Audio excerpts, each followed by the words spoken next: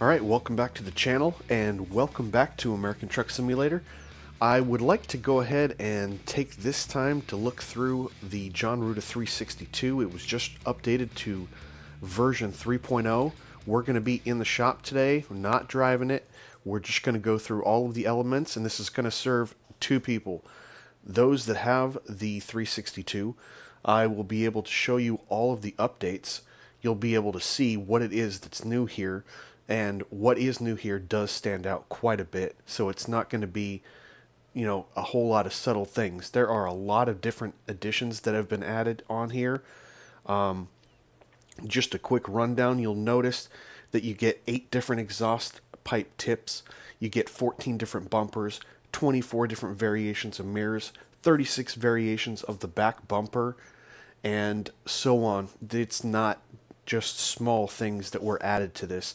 This is in a lot of ways a completely different truck, but it's also going to help those of you that don't have the Jon Ruda 362, because I am going to take a comprehensive look of all the parts and all of the different build options. So let's go ahead and get started now.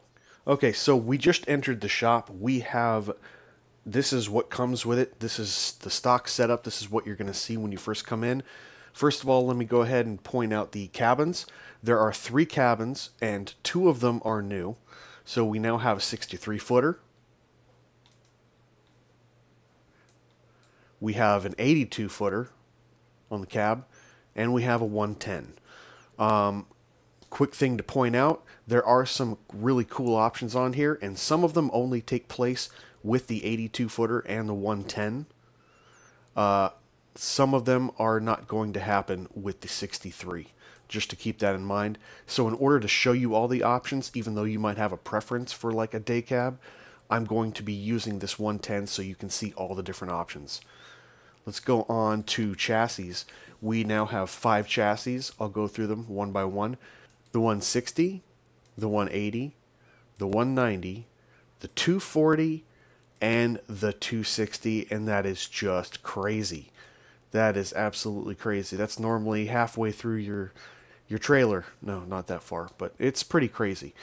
Let's just keep on working down these options here. With the engines, something cool about these engines, and I would like to point out that it only happens in the stock engines that come with the truck, so let's go ahead and take care of that right now. I'm disabling all of them and only checking the one that says Pete 362 Cabover. And here's why I'm showing you this. You obviously can use many other engines, but the engine is, at first, whether you can put a cover over this or you can leave it uncovered, but just wanted to point out that with all of the engines that come with the truck, it will change on the fly, the color of it, as we make the selection. For example, right now, we must have a cat in there because it is yellow, but if I switch over to a Cummins, it goes gray. It'll do, and then back to yellow for the cat. For the Detroit, it's going to turn kind of a blue.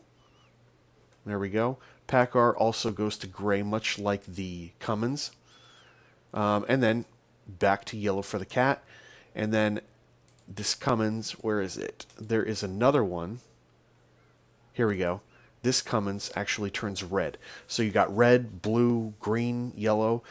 But one little note is it only changes with the engines that come with it, the ones that are marked Pete 362 Cabover. So keep that in mind. While you can use these other engines, you're not necessarily going to see any change in them. So for example, this didn't come with it. This is actually from Steel Productions. It is a cat, and it's not changing color, so it's only the ones that come with the truck. Transmission's pretty standard, don't need to really go through it. Got a 6. Got some 6, 10s, 13s, and 18s. Pretty standard. You can put whatever you want in it. And let's go ahead and go to the inside because it's a little bit quicker. You do have the option of beige, blue, and red. And in version 2.0, we had black, and we also had green. So basically, you're just controlling what the overall carpet and seat color is going to look like here. In terms of options, there are some new options for steering wheels. I don't know what this gauge here in the middle is, but I cannot pick a steering wheel that really allows me to see it. Actually, that one will, but now it's going to block those other two gauges. And even when I go with probably one of the least impacted steering wheels, that one works. That one's probably one of the best steering wheels to go with. Otherwise, you're not going to be able to see, and I believe that's the parameter. The parameter. And even if you just go back to the classic one, you have good visibility with everything except that parameter. So just keep that in mind. Big update here on mirrors. There are actually 24 different variations of the mirrors. I'll just kind of go through the first couple. So we have a nice square looking mirror, and we also have a square convex mirror. All we have to do is go full, and then we've got this small circular convex mirror, and that's basically the theme with all the variations. What happens is, as you see as we go through these, sometimes this convex area, and actually the whole thing gets, instead of squared off, it gets rounded off a little bit. You also have a different texture on the outside. I guess it's kind of simulating going through chrome, going through paint, going through a different type of chrome, because you can see on some of these that, let me see here, not really a whole lot happening. Something is happening subtly on the outside of it. It's like giving it a different texture of chrome, but essentially nothing's happened. And then obviously you have all of these variations in the paint as well. So whatever your heart's content is for mirrors on this cab, you got it covered. Again, 24 different variations of them. Something else notable here, we've got our options for dash. I'll kind of go through these. These are all just basically variations of wood until you get down to here. And when we're talking about, I don't know, kind of a Damascus. I don't know how you would describe that. And of course the carbon. Then you can just simply go with paint, which is what I often do. A couple different options here on this little center console, or this little onboard computer. Boom. Okay, so you can have it right there on the center console. You can have it up here by the radio if you want to keep on looking up there. And this one doesn't really make a whole lot of sense to me, but I think it's like right down here. It's under the gauges, but maybe that's only an option if you're driving without a steering wheel. Don't know. Kind of a weird place. I'm probably going to keep it right here in the center console, to be honest with you. Gauges, you've got standard, you've got the frame with visor, and you have a second visor, which is a little bit bigger. You get a whole bunch of dashboard sets with this. You can set anything to your heart's content. There's tons of it. This is probably just a driver's plate.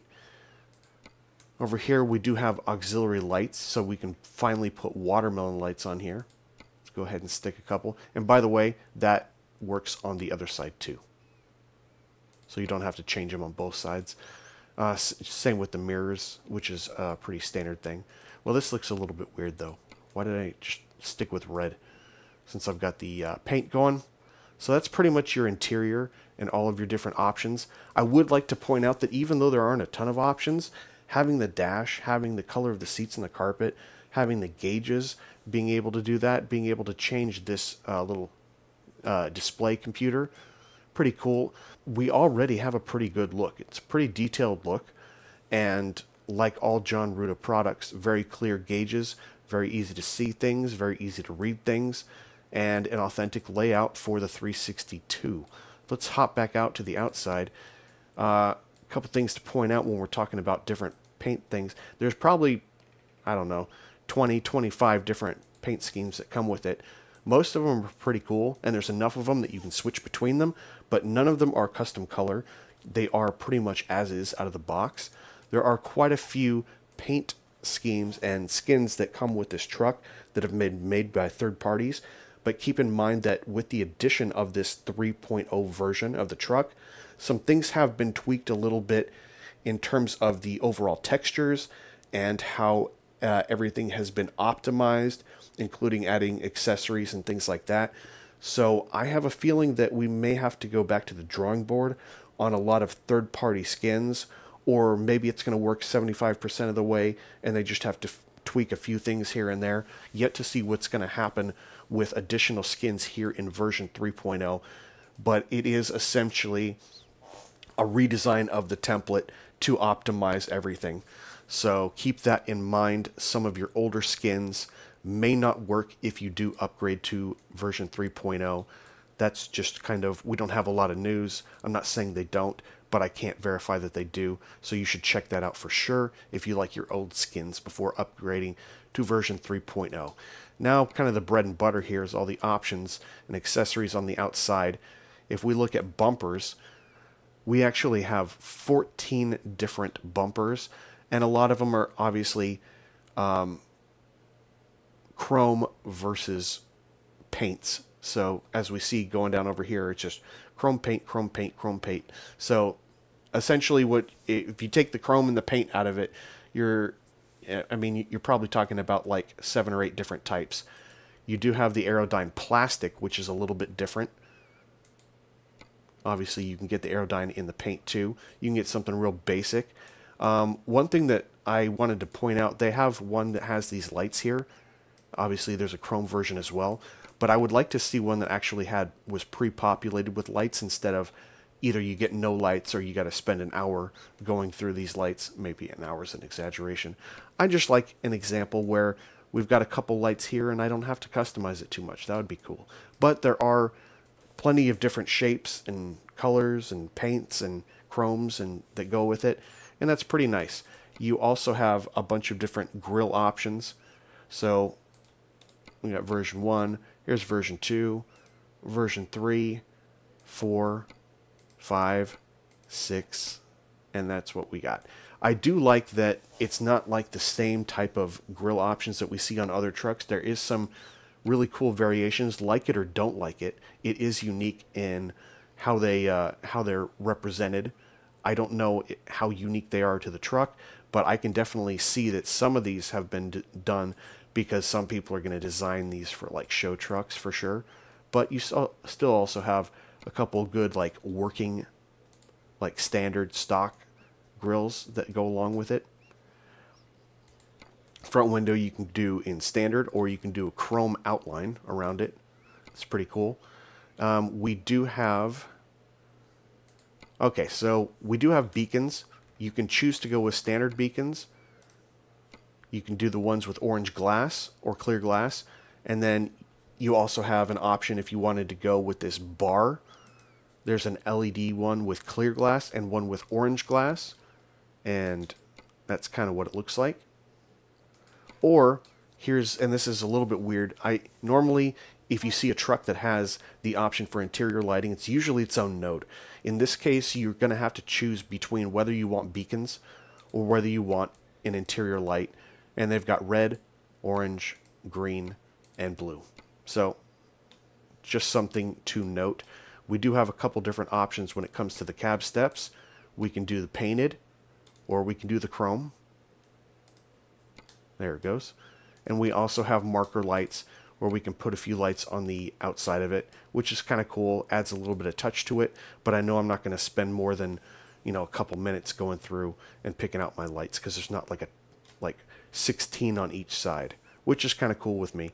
For those that like to customize it, maybe you'd like a little bit more lights, but we also have side lights, which is kind of cool. We can go ahead and pick these out, and we've got a whole bunch of watermelons. And I think that was one of the things that people were complaining with. In terms of the lighting, you've got a couple upgrades when it comes to this. So let's go on and move on to the tanks. So we have 5 different fuel tank options, and we also have a step accessory for the tank. Side skirts? Oh yeah. Okay, so we've got there for the chrome steps. And then we've got the tanker and all kinds of different options in terms of paints and chromes and stripes and non-stripes and sizes. They come in a whole 48 inches. They come in the smaller 35 inches. So you have tons of different options here with your tanks, which is always good to see. You do have a couple options here with how you want to arrange these. What is interfering? Let's go ahead and override this so we can see. Okay, so I guess it wanted us to change the actual frame here. So connectors, we've got that. Yeah, I think it wanted us to change the frame. What if I go back to painted? Painted, I'm okay.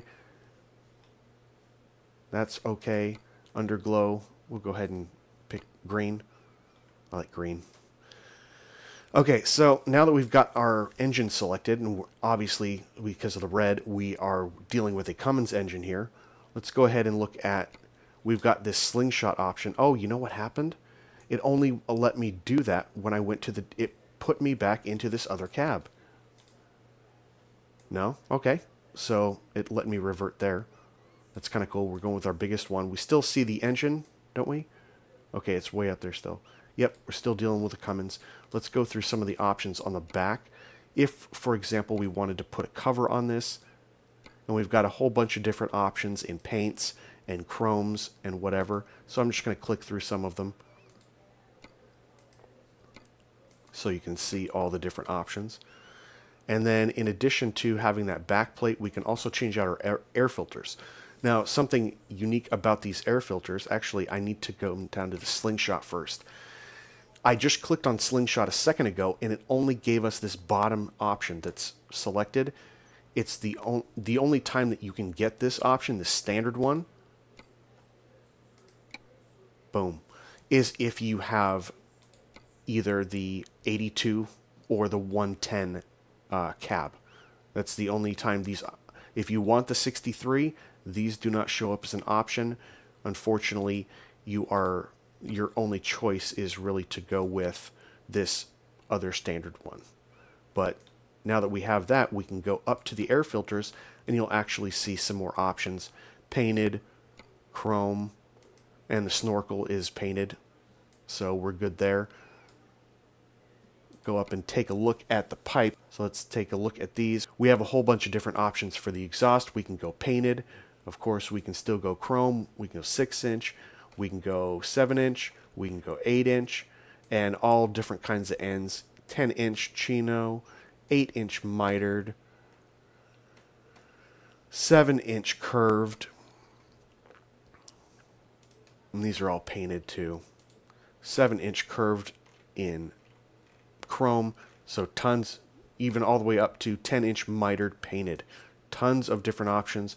I'd probably stick, to be honest with you, I'm probably going to go ahead and stick to something chrome.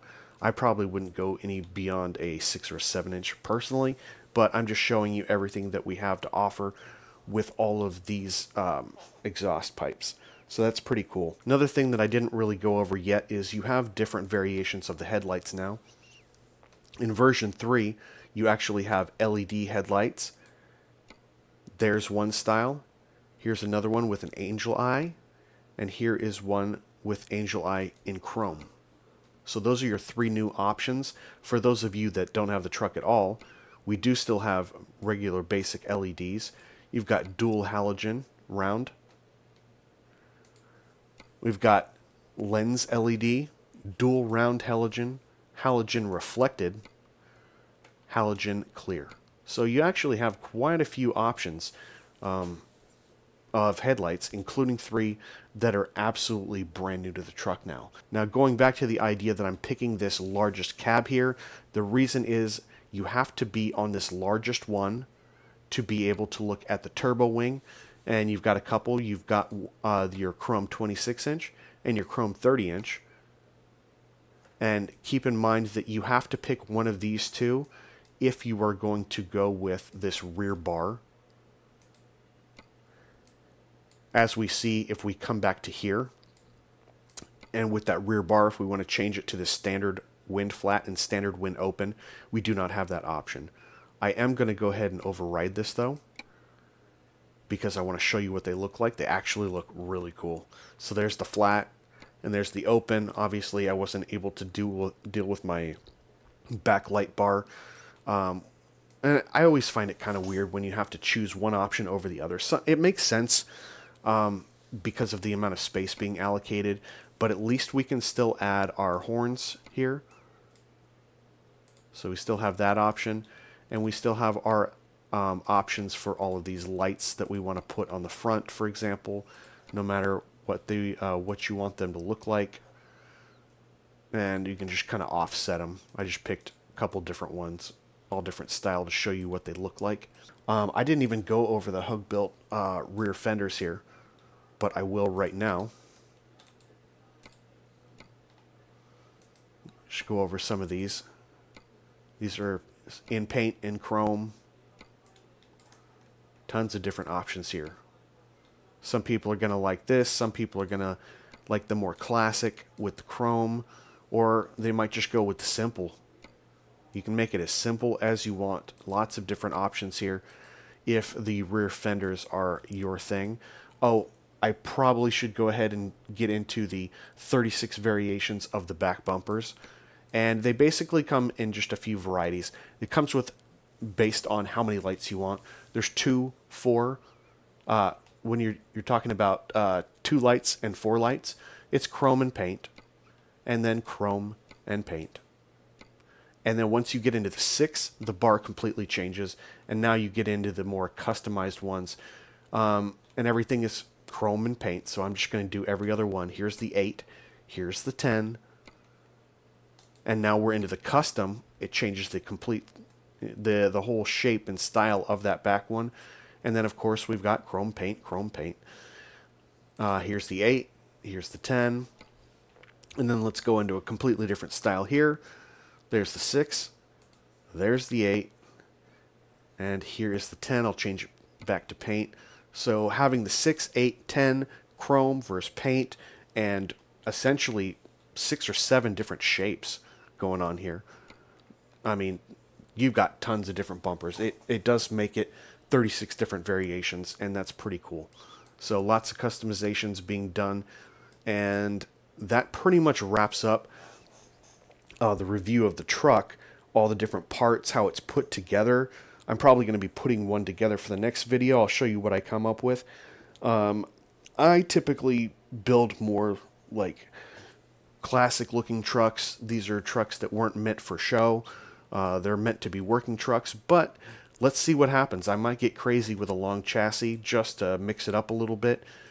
If you guys have any questions, let me know down below. And if you like this video, give me a thumbs up. Consider subscribing and hitting the notification bell so you can see all my videos. And that just about wraps up this one, though, and I will see you guys on the next one. Take care.